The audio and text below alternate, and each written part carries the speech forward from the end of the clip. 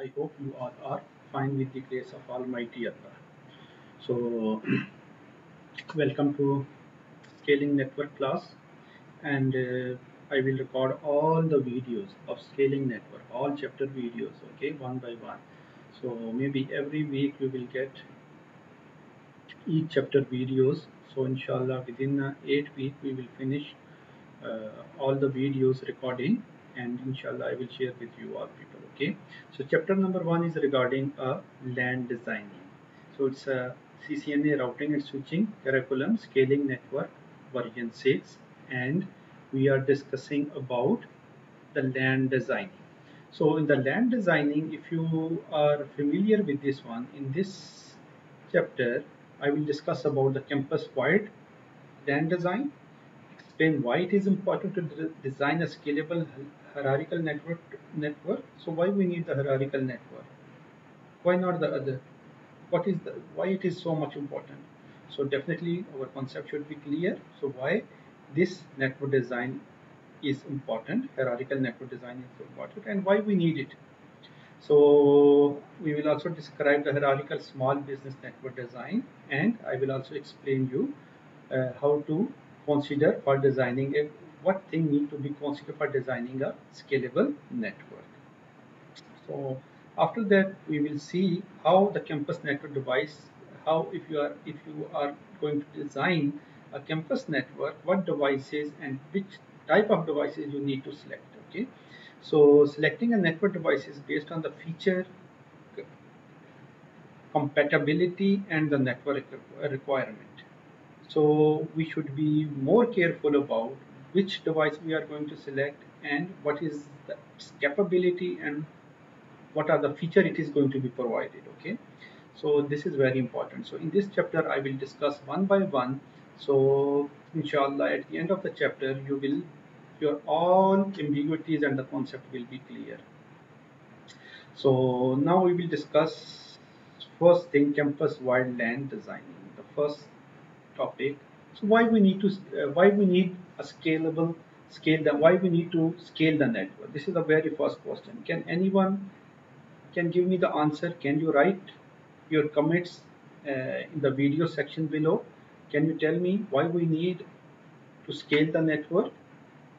Why we need to expand the network? If I will say in the very uh, rough language, so why we need to scale the network? Why we need to expand the network?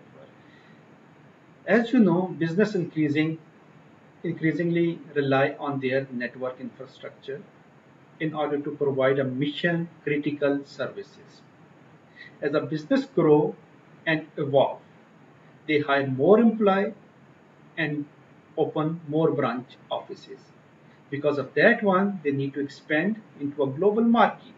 So these changes directly affect the requirement of the network. If you will not meet the requirement of the network, how you can expand into the global market? Because now your employee has been grown, you have employee mean you hire a more employee and you open more branch offices around the world. So definitely you need to expand your network. So in order to expand your network, so all network enterprise must support the exchange of the various type of network traffic. So definitely in your network you have a converged network traffic, like you are not only relying on the data network. So maybe there can be voice traffic, video traffic, video data, voice data, and so on and so forth. It will support a mission critical application because you are dealing with a business applications. Maybe sometime you have a financial type of support you are providing. It means it is some mission critical services type of thing. Mean the real type real type of activities or real time applications are running in your network infrastructure.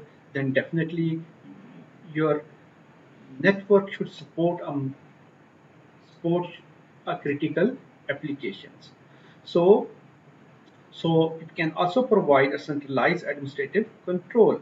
So these are the things must support your network.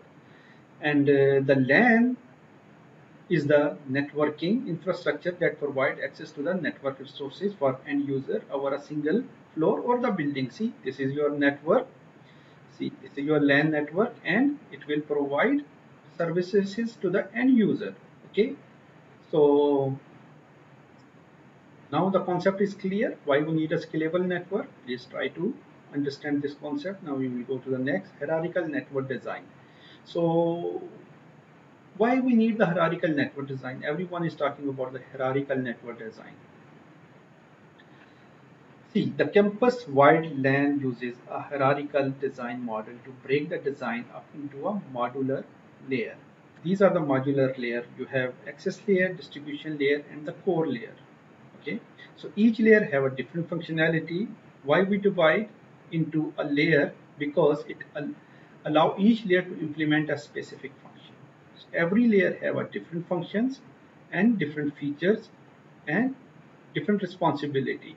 So which simplify the network designer for easier deployment and management. So because of that one, we are going to divide into a different layer: access layer, distribution layer, and the core layer.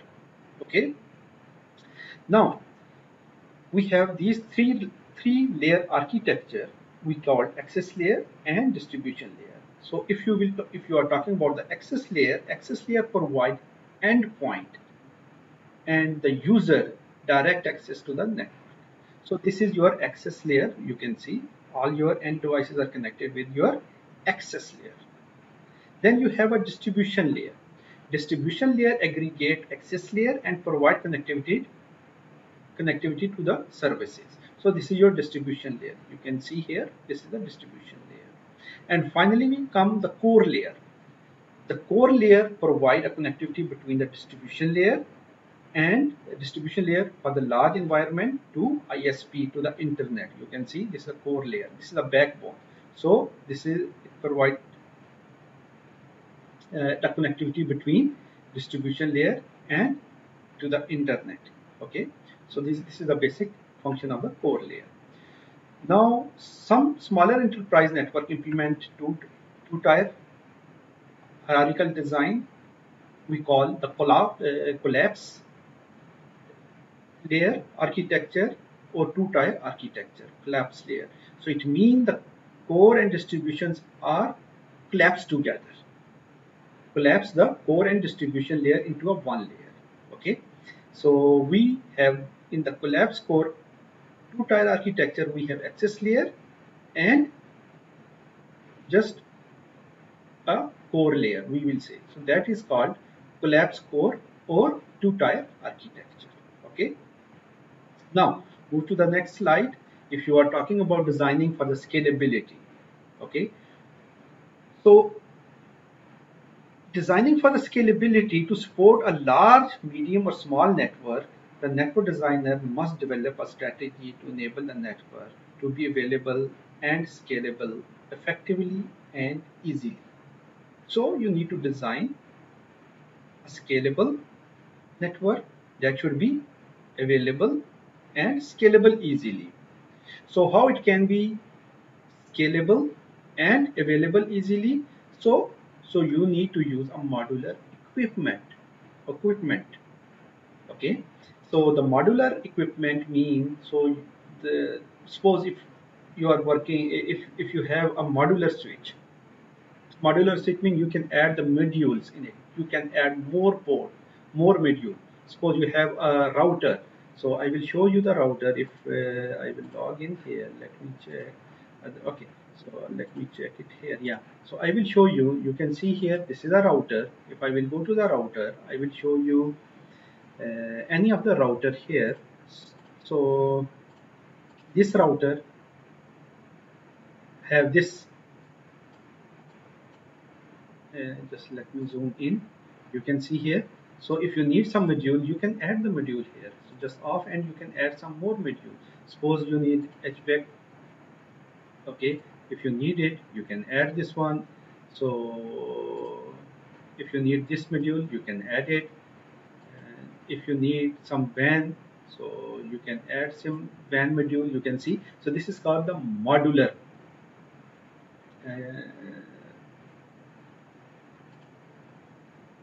router. Okay, now go back to this one.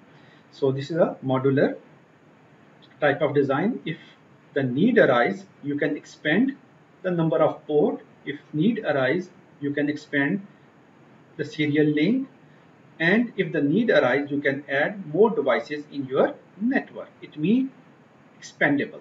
Okay, so design a hierarchical network to include a module that can add, upgrade and modify as needed. So you have a scalable IPv4 IPv6 static address strategy that is in the hierarchical network design. So you should have some reserve addresses. So if you need to expand, so you should have enough number of IP addresses to assign to the devices or to the end user. So choose a router or multi-layer switch to limit the broadcast domain and filter undesirable traffic from the network, and implement a redundant link. So definitely you need to implement a redundant link between the critical devices and between access and the core layer. I will discuss about this redundant link. Okay, now this is the planning a redundant link. Now come to the redundant link. So what is a redundant link? Why we need a redundant link? Can you tell me why we need a redundant link in our network infrastructure? Because we need a redundant link in order to minimize the possibility of single point of failure. By recognizing these facts, what you need to do, if you need to minimize the possibility of single point of failure, okay, so first you need to install a duplicate equipment. Here, see, one switch, this line of switches are enough. Okay, but what will happen if this link will be down? Then you are not able to connect with your server. So because of that one, in the if you are planning a redundant devices or redundant link, so you add these switches. At least if if this link will be down, still there is a possibility to access the server or services. Did you get me? So you always need, I will just show you here. So suppose this is your router, or if I will add some more switches, so you can, sorry, you can add some switches here, and see here, and what will happen, suppose if the link,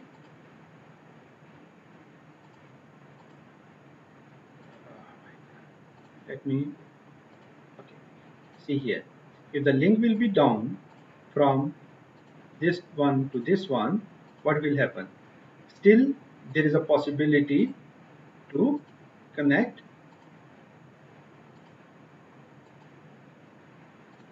with your router or some of the services you are providing, and I will just show you.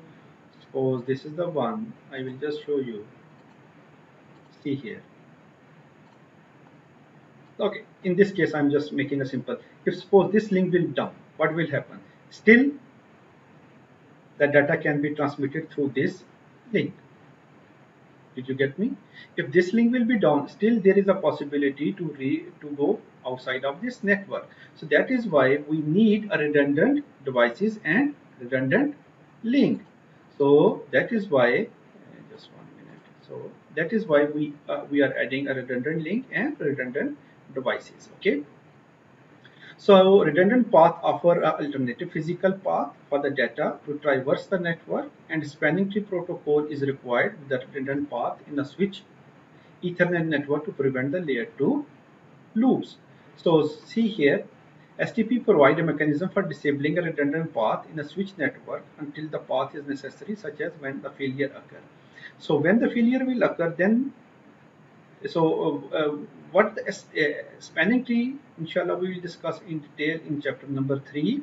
So what is spanning tree? It will prevent a layer 2 loop. Suppose if the data is going in this way, so it should not come back to switch number 1.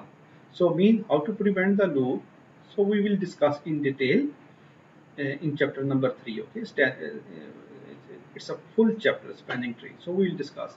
So planning a redundancy, so you need to be careful about spanning tree. You need to be careful about the redundant path, so you need to add a redundant path, mean duplicate path. Redundant mean duplicate, so you need to install a duplicate equipment. Okay, so these are the things you need to consider while planning a redundancy in your network. Okay, the failure domain. So the failure domain, what is a failure domain? The failure domain is the area of the network that impacted when the critical device or the network services experience a problem. So if you will see this example, so we need to minimize the failure domain. Okay, how we can minimize the failure domain? If suppose if this IP will stop working, what will happen? Only the connected end devices with the IP will be affected. Okay, so it means we minimize the failure domain. If this switch will be affected, if this switch is not working, if this is corrupted, so what will happen? These all end devices, or we can say these all devices, will not able to communicate with the outside world.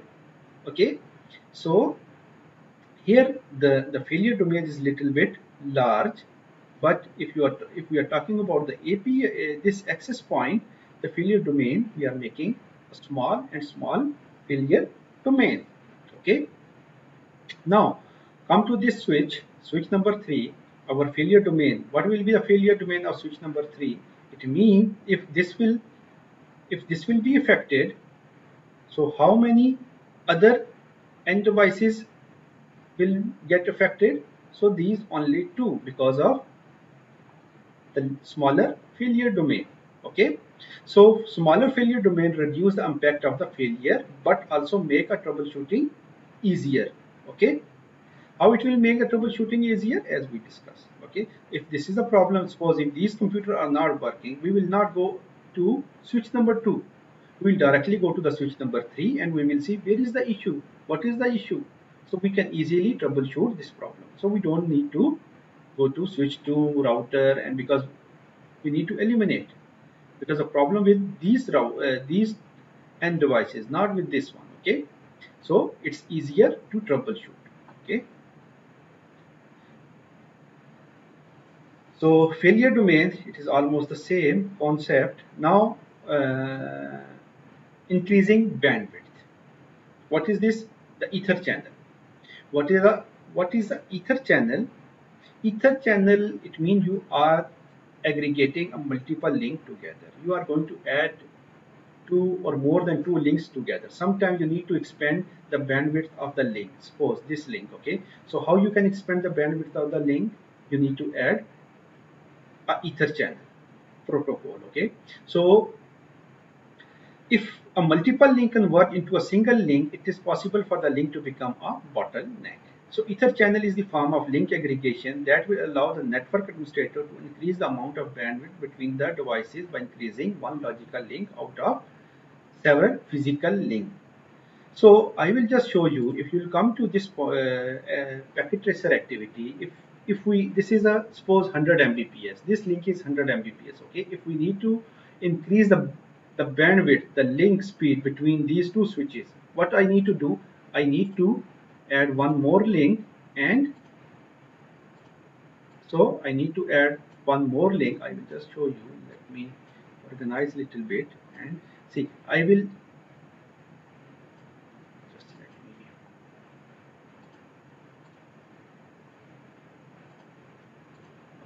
What I will do, I will aggregate these two links together. It means 100 Mbps and 100 Mbps. It become 200 Mbps. It means now we can send 200 Mbps of data on this link with the help of ether channel, because we combine both links together and it works as a single, as a one link. So that one link has a speed of 200 Mbps now. Okay, it now the speed of these this link is 200 Mbps because we combine together. It means we aggregate together. Okay, so how we aggregate this link together with the help of ether channel. So inshallah in the next coming chapter we will do a practical how we can aggregate the link together. Okay, now so now expanding the access layer. If you are going to expand the access layer, so wireless connectivity is the important aspect of extending access layer connectivity. So the network must be designed to be able to expand the network access to the individual and, and devices as needed. So if you have the wireless, you can easily, wireless access point, you can easily expand the access layer. So wireless access point is a we can say is one of the easiest way you can to expand the access layer of your for the end user. Okay, so what the end devices require? So they require a wireless NIC in order to connect with the wireless access point. Okay, if you have a laptop, then there is I think it has the built-in NIC, wireless NIC. But if you have the PC or the desktop, yes, you need to install the wireless NIC incorporate with this with the in order to connect with the wireless access point. Okay, now selecting a network devices. If you are going to select the network devices, what factor you need to consider? So selecting a proper hardware to meet the current network requirement is critical when designing a network. So there are 5 categories of the switches for enterprise network. We have the campus LAN switches, cloud managed switches, data center switches, service provider switches, and virtual networking. So we will focus on the campus LAN switches because we are not going for the cloud, data center, and the service provider. Okay, so various factors to be considered when selecting a switch, including you have a fixed versus modular configuration, mean the fixed switches or modular configuration switches, stackable, non-stackable, and port density. So all these things we need to thickness of the switch, rack, cost, port density, power, reliability. We will discuss one by one what is fixed and modular configuration. Okay, so first we can discuss about the port density. As we already discussed about the, okay, suppose fixed and modular configuration, stackable versus non-stackable. So what I will do, okay, we will discuss one by one. Okay, let me discuss first the port density. The port density of the switch refers to a number of ports on a single switch. So what is the port density? Number of port in a single switch. If I ask you, so what is the port density of this switch? Suppose this is the switch. What is the port density here? What is the port density of this switch? What is the port density of this switch? If I give you this scenario, so what is the port density of this switch? The port density, can you count? 1, 2, 3, 4, 5, 6, 12, and this is 12. So total how many ports you have? 24 plus these 2 ports. 24 plus 2, 26. So what is the port density? Port density number of. So what is the port density? In this case, 26, because you have total number of port is 26. So the port density of the switch refers to the number of port on a single switch. Fixed configuration switches support the variety of port density configuration. Cisco Catalyst switches like 3850, 24 port, and 48 port. The 48 port switch can option for the 4 additional port for the pluggable SPF devices. Yes, and the modular Catalyst 6500 being on the core layer, distribution layer, mostly there it is being used. 6500 mostly it is being used on the for the enterprise network or for the ISP. They are using 6500 switches. So support over 1000 switch port. So this is your 6500 modular switch. It can support 1000 port. Modular switches are usually more appropriate in the large network in order to reduce the space and the power issue. Okay. Now forwarding rate. What is forwarding rate? Switch product lines are classified by the forwarding rate. So the forwarding rate defines the processing capability of a switch by rating how much data the switch can process per second. So each port, it doesn't mean you can add more number of port and it is a good enough, but the thing is, does the switch have the capability to process this number of port data? This is very important. So entry level switches have lower forwarding rate than the enterprise level switches, of course. And forwarding rates are important factor when selecting a switch, because if the rate is too low, it will not able to support a full wire speed communication across all of its switch port. So access layer switches typically do not need to appropriate a full wire speed because they are physically limited by their uplink to the distribution layer. Okay, so high performance switches needed at the distribution and the core layer. So this is the forwarding rate. What is forwarding rate? Again, I'm telling you how much data the switch can process per second is called forwarding rate. So if we have 24 ports, suppose 24 port fast Ethernet switches, and each port have 10 Mbps of traffic. So how much? What will be the forwarding rate of 24 port of 24 port switch speed having 10 Mbps? If I ask you, so what will be the speed? Again, I'm just going to write in the notepad and please try to understand. So suppose you have 24 port switch, okay, 24 port switch, and this 24 port switch, it is fast Ethernet, suppose fast Ethernet, FA, fast Ethernet, and it can support 10 Mbps of data. Each port, each fast Ethernet port, suppose each each fast Ethernet port have 10 Mbps, can support up to 10 Mbps, suppose 10 Mbps of data. So what will be the forwarding rate? So what will be the forwarding rate? What will be the forwarding rate? Yeah. What will be the forwarding rate? Can you tell me this one? Please. Before next lecture, you need to tell me what will be the forwarding rate if it is a 24 port switch and each port maximum can send 10 Mbps of data. What will be the forwarding rate?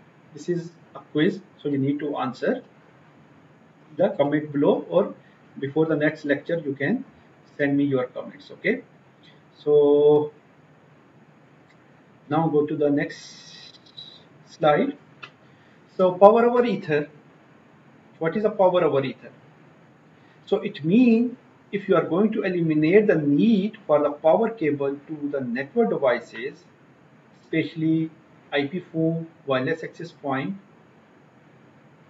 in that case you need PoE switch. Okay, so the PoE switch will provide the power to these end devices over the Ethernet cable. Okay, so this PoE, definitely it has a cost, and definitely you need to pay the cost, because this is the IP phone. So IP phone does not require the power adapter because it will get the power from through this Ethernet cable. So how it will get? Because this switch have PoE port.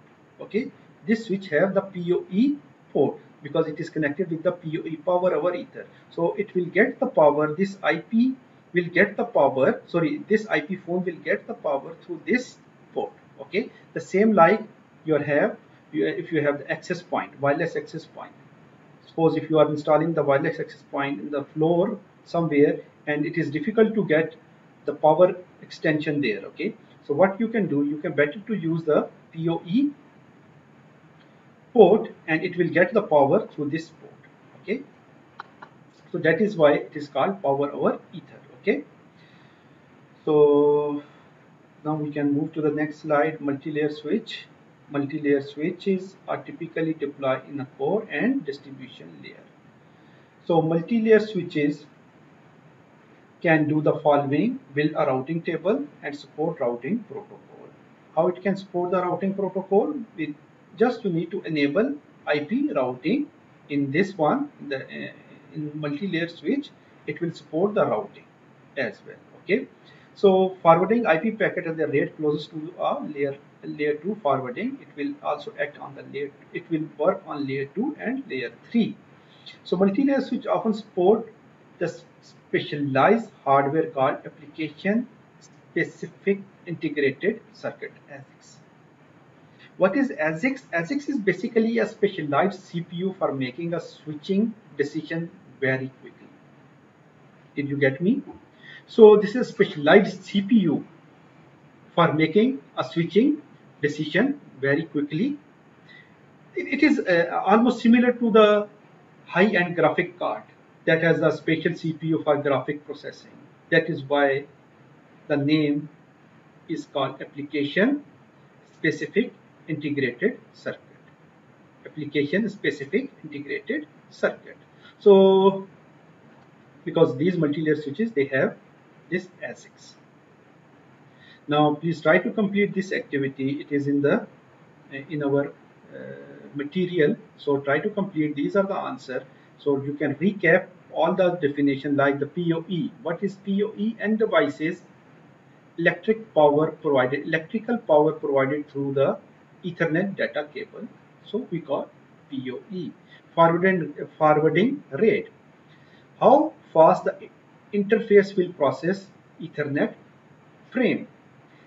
So these are the like the port density. So you need to complete this activity by yourself in a academy material. Okay, it is available online. You all are already in my scaling network class. Okay, so packet tracer comparing 2960 and 3560 switches. So this activity, inshallah, in my next video I will make the video, and we will compare 2960 and 3560 switches. And in this activity we will also compare the routing table of the router as well as 3560 switch as well. Okay, so we will compare two things.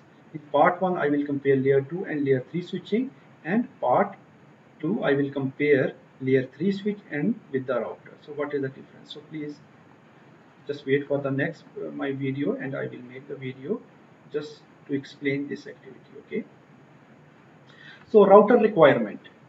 So router is required within a distribution layer of the enterprise network. Without routing, packet would not leave the local area network. So if you need to connect with the ISP, if you need to connect with the outside of the network, definitely you need a router.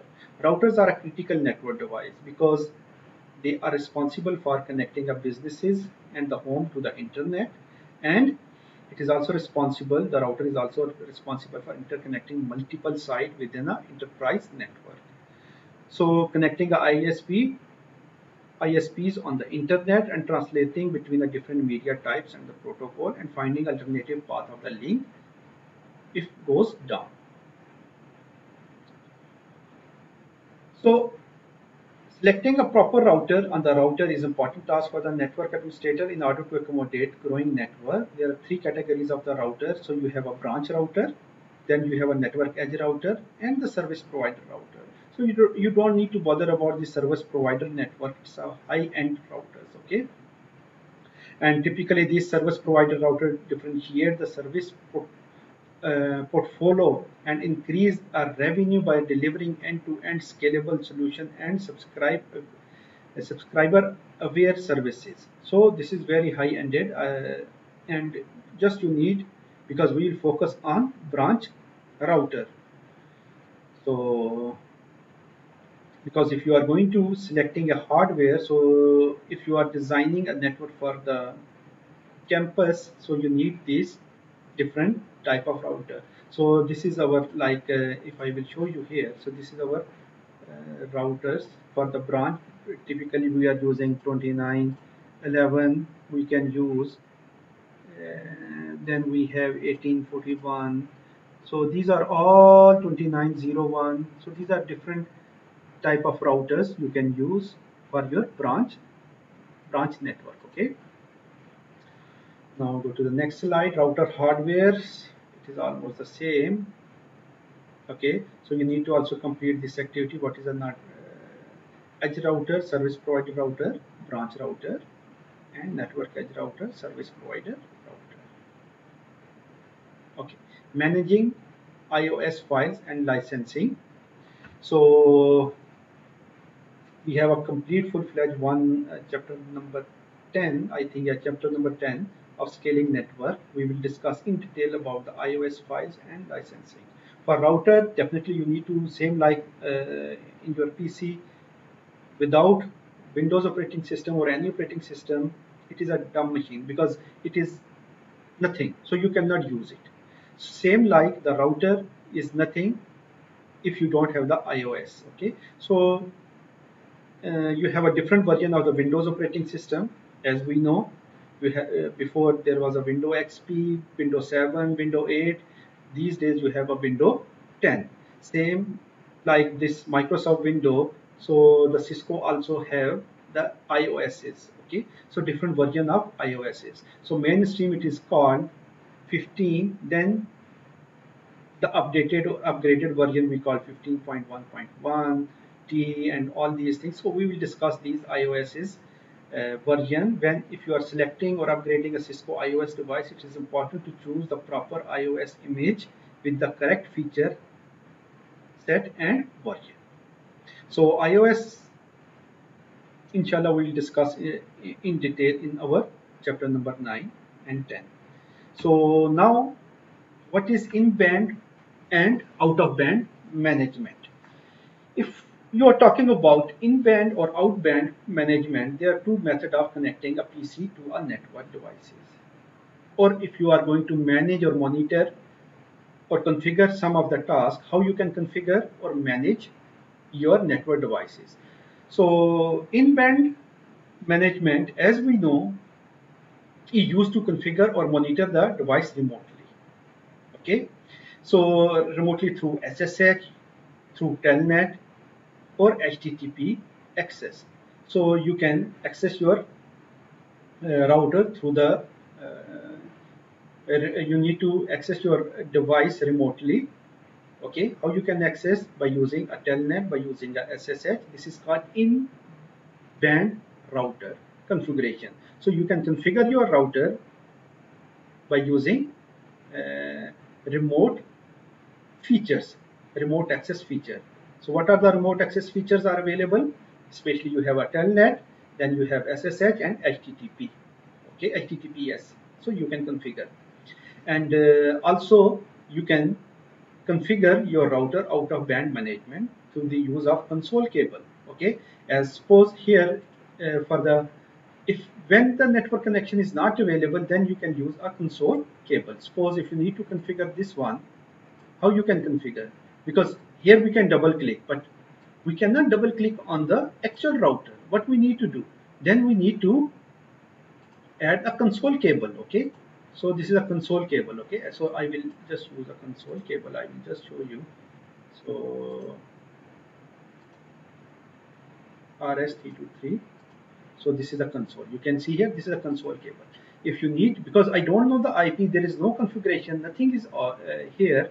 Even I don't have the network connection. So what I need to do, I just connect my console cable with my router, click it here, and go to the desktop, go to the terminal, and click it here. So it will just give you the connection with your router. Okay. So this is very simple, and we can just move to the. So now you have inbound router configuration and out of band router configuration. In band, you can manage and configure and monitor your device remotely through telnet, SSH, HTTP, and out of band management, you can use a console cable and AUX port for initial configuration. So when you can use this one, when there is no network connections available, then you can use out of band router configuration.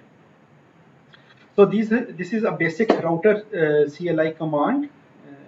Why we need the host name? Host name only we use for the identification purpose. So let me F5. Okay. Okay. Now let me, okay, now I think it is more visible now. Okay, so as shown in the figure, basic router configuration include as follows: host name for identification. So why you need the host name? Host name R1. So for the identification of your router, because suppose you have in your college, suppose you have three different departments: business, IT, engineering. So and three different routers are, because it is far apart. So you have three different routers. So one router you can, because if it is connected with your business department, you can say this is a business router, VR. So the host name better, it should be a logical enough, so we can easily identify this is a business router, this is an engineering router, and this is the IT router. Okay, so host name is basically used for the identification purpose. Password, yes, no one can access your router, so you need to add the password. Assignment of the IP addresses to interface or the connectivity, so you need to assign the IP addresses. If you can see, so each link you need to assign the IP addresses, and then you need a basic router configuration, as we already learned in our previous CCNA, like CC Network Fundamental 1, 2, and routing and switching. You know how you can do the basic router configuration. So if you need to save the configuration, just you need to write copy running config startup config. It will save the router configuration. Sometime, suppose if you have the old router and you need to erase the router configuration, then you need to write this command: erase startup configuration. It will erase all the router configuration, it will clear the router configuration, then you need to reload, and it will reload. So now the basic router command, if you will see, show protocol command, show IP route command, show interface command, these are the show command. Inshallah, in the next activity I will run some of the command, and I will show you what output it will exhibit when you type this uh, command. Okay, suppose if you are writing a show IP protocol, so it will display the information about the routing protocol configuration.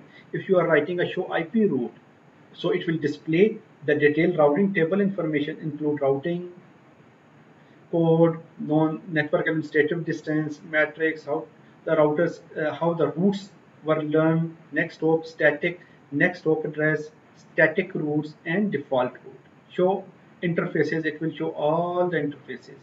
Okay, with the line status, bandwidth, delay, reliability, encapsulation, duplex, and input-output statistics. So we will see in our packet tracer activity how you can run these show command and what it will exhibit. Okay, so this is all the show command, show interface brief, and this is the purpose of this one. You can just read this one. Okay, and this is the basic switch configuration, same host name password for the switch we need for the same purpose, and copy into, in order to save the startup config, in order to save the configuration, what you need to write: copy running config startup config. If you want to erase, type this command and reload the router, and it will erase all the configuration. So this is only show port security. It will display the port security, and show port security addresses. It will display secure MAC addresses configured on the switch interfaces. Okay, so when we will apply the port security, I will show you how you can configure the port security, and so how you can check the port security has been configured. Okay, so now this is the summary, and please try to complete this packet tracer activity by yourself, because this packet tracer activity requires you to practice many of the skills that you already acquired so far during your network fundamental 1, 2, and routing and switching. So it is just a revision activity. So try to complete by yourself. If you have any ambiguity, please send me the message, or write in the comment below, so I will also uh, solve and explain you in some of the videos. Okay, so So the summary of chapter 1 is explain why it is important to design a scalable hierarchical network, and if you need to select the network devices, what feature you need to require, like the feature like the compatibility and the network requirement. So thanks for watching.